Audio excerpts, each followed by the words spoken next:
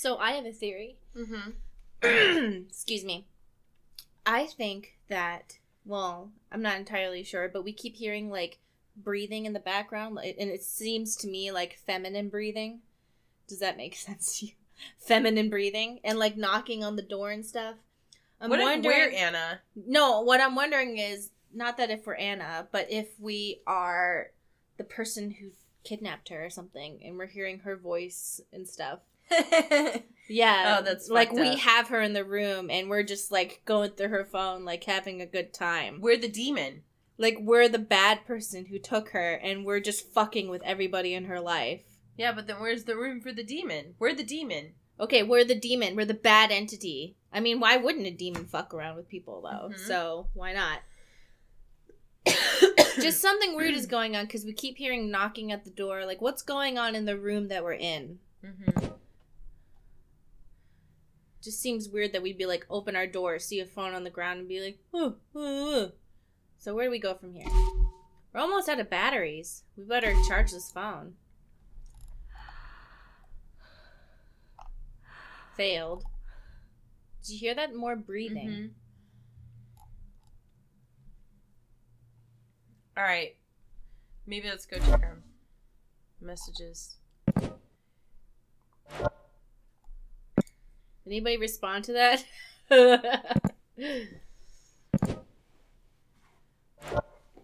Ooh. Sign up with Rainforest. Check out my reviews. No. Hope your standards are lower than mine. No. Good things come in small packages. What does that mean? Like, I think they're just short? Yeah, that's what I thought. Whoa. Calm down. Work in progress. Oh, so we know that she's bisexual. Otherwise, Yeah. her account wouldn't have woman. Oh my god. Oh my god. Sex not guaranteed. Yeah. A real catch. No. I'm Batman. I Oh like my god, I know that stock photo. Oh, that's a real guy? That's a stock photo. I've used that photo at work. I would swipe yes on this dude. I like him. A unique personality. I don't know what that means. What does that mean? She's an accountant. No. You're not unique if you're an accountant. Loves memes. Yeah. Too good to be true. Okay. Well, then you're not.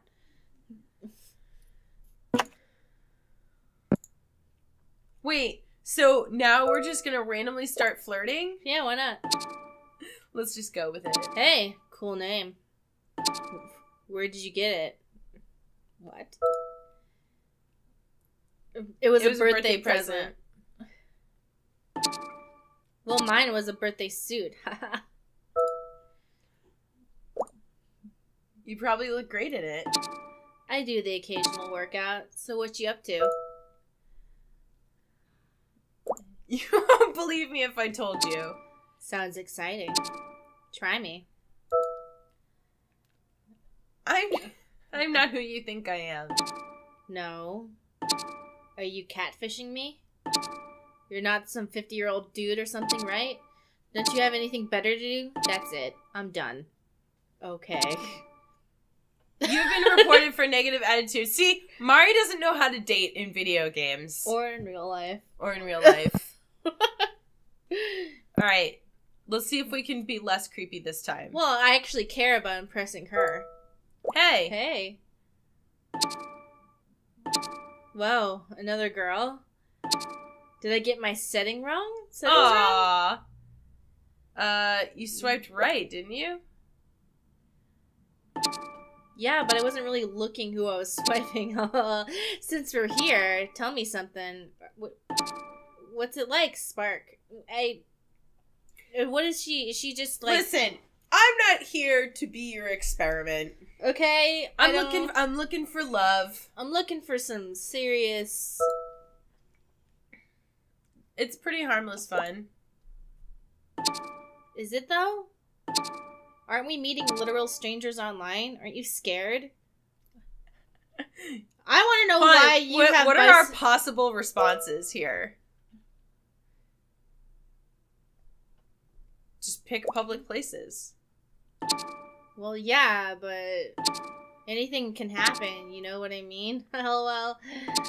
Gosh, what am I doing worrying so much?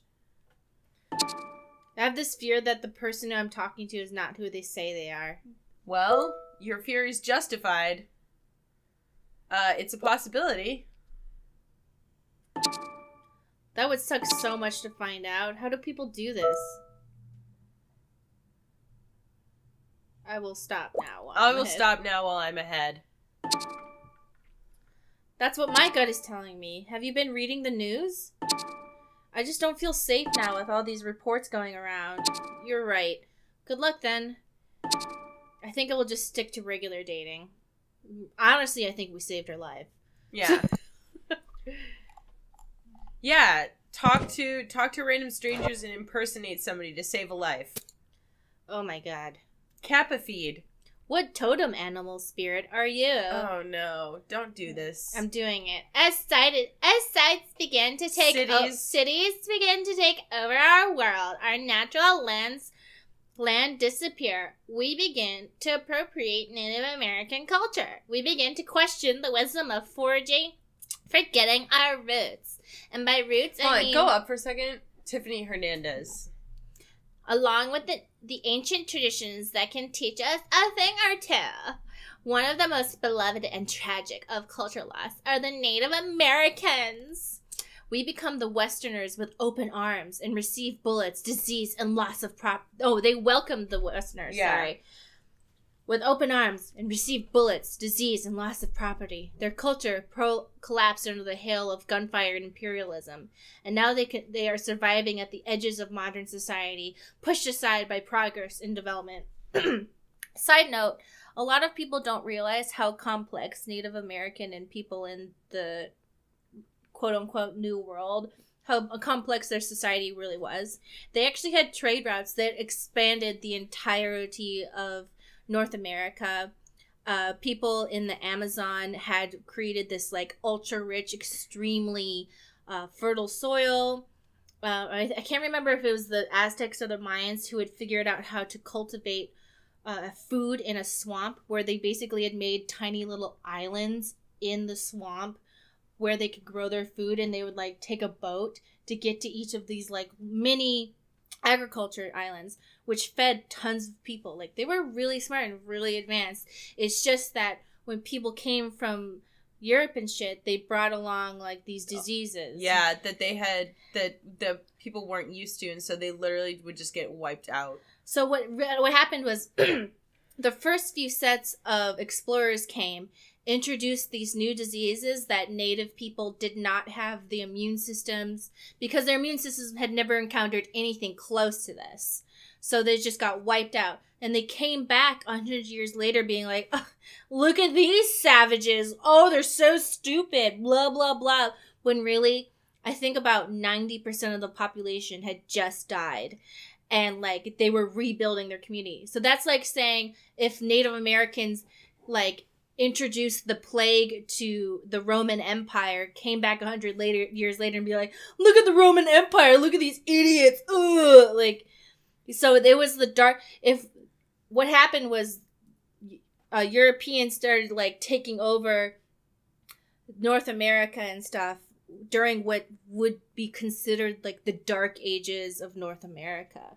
Also, it should be pointed out that these diseases were not always brought by accident. Some of them were given on purpose, like, which is biological warfare. I don't know if people have ever heard like the tales of like smallpox blankets and stuff. Yeah, like the Westerners would purposely give them things that they thought might be contaminated with disease in trade, so that they would all get sick and die. And, you know, I'm sure I've brought this up before, but I just think this information is important because a lot of people genuinely think that, like, Europeans came and, like, made everything so much better. They're like, it was worth it because really we just made this so much better, blah, blah, blah.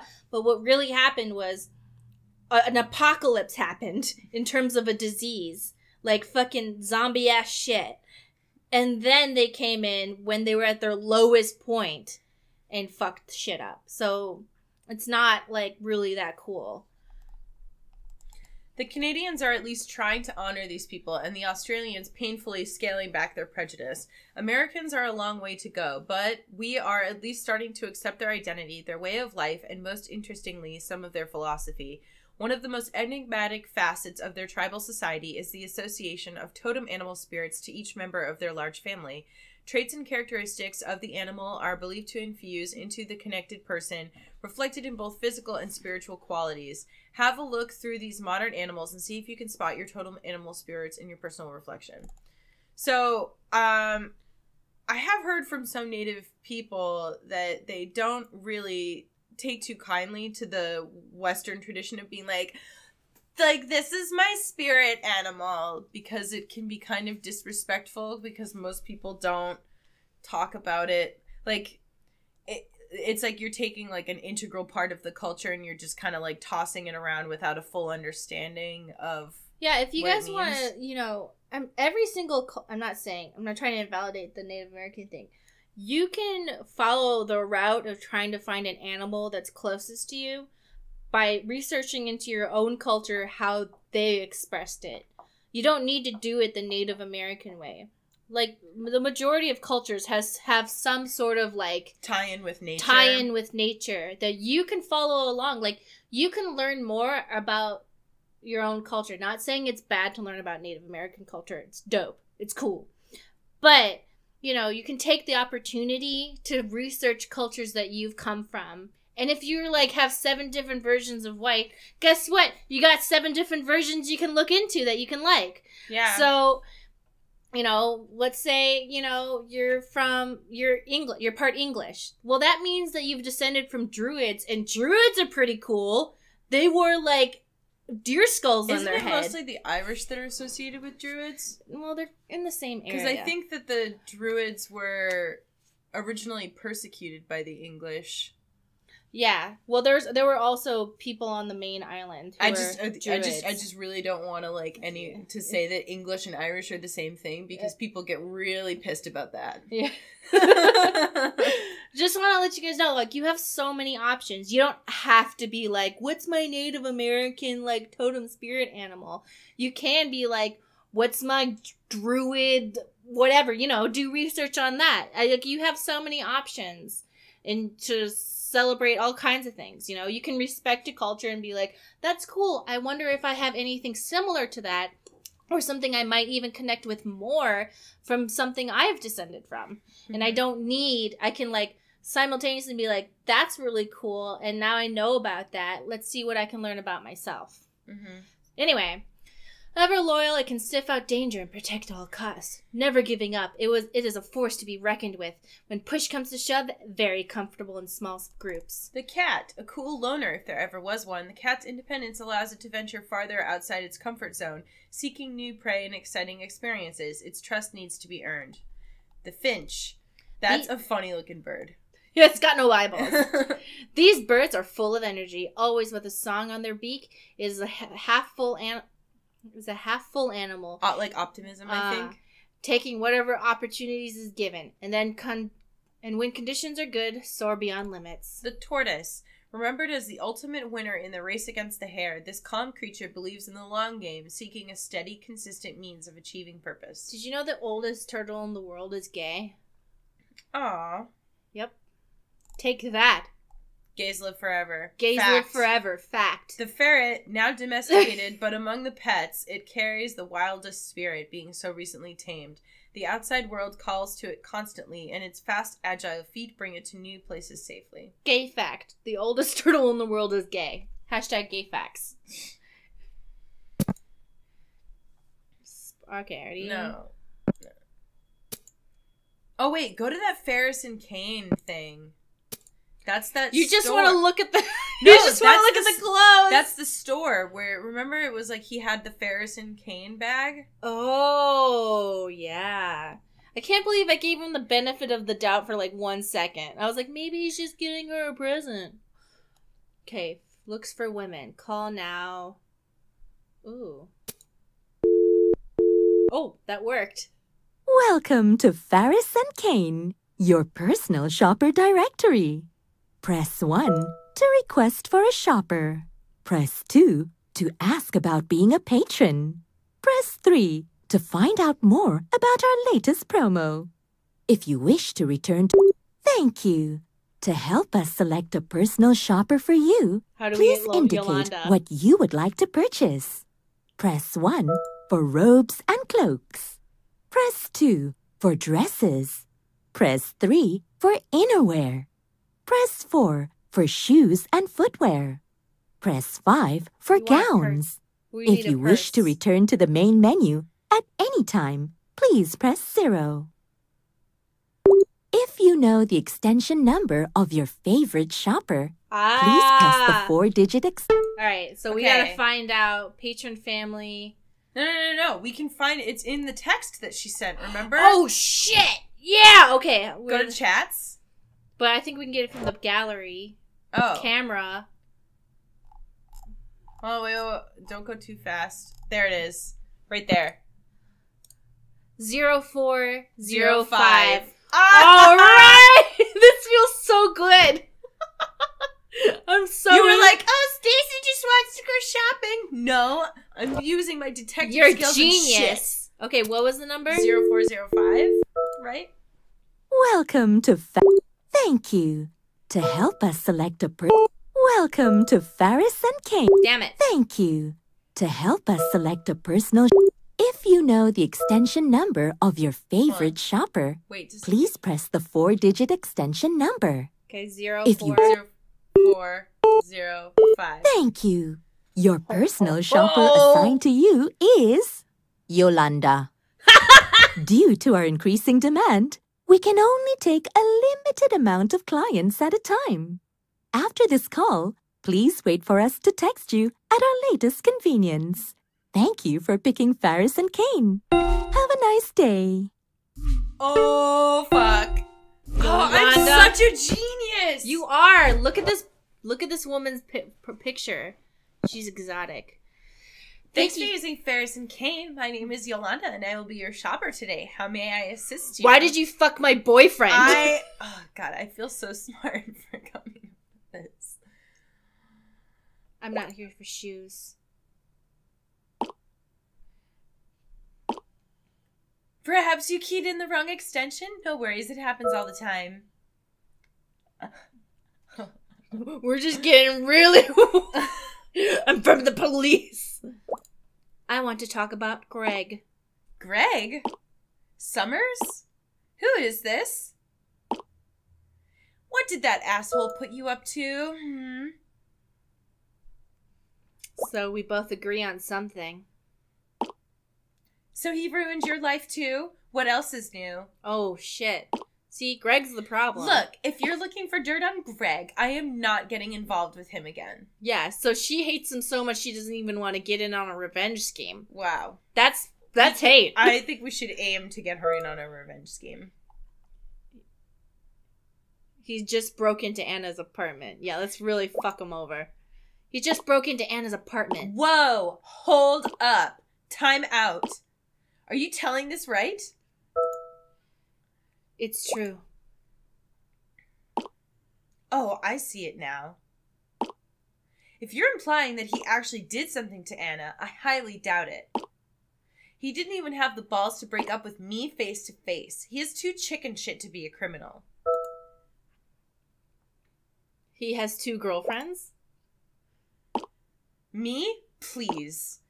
More like a side girl booty call. He cheated. Oh, yeah. I am all in for some casual fun, but having a girlfriend all this time, that's a low blow. When she found out about me, all hell broke loose. And I ended up being the other girl. Okay, so she's saying I'm all in for casual fun, and he was saying, oh, she's so attached to me, I couldn't, like... No, that was my theory.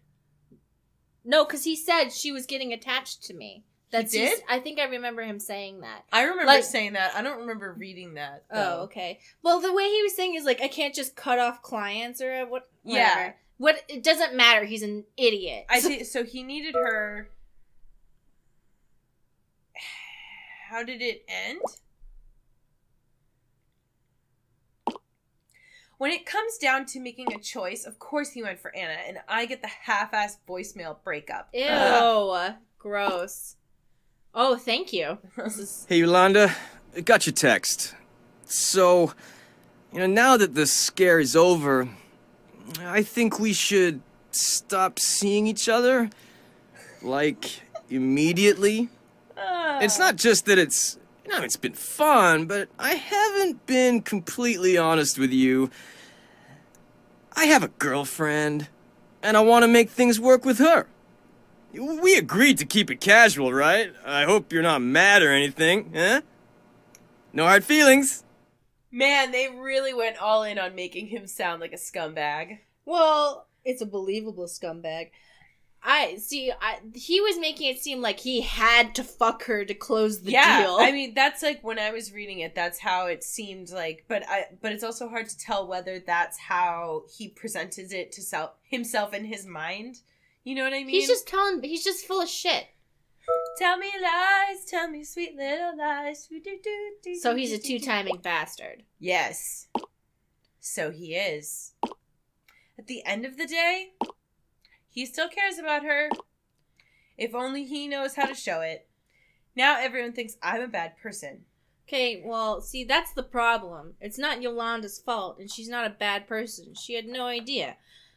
But also, she's saying he still cares about her, but I think, sometimes people, men or women, can sometimes see their, not significant other, because I wouldn't say it for them, but their partner as their property. And if she's rejecting him in a way that he's like, this is so unreasonable, you can't ignore me.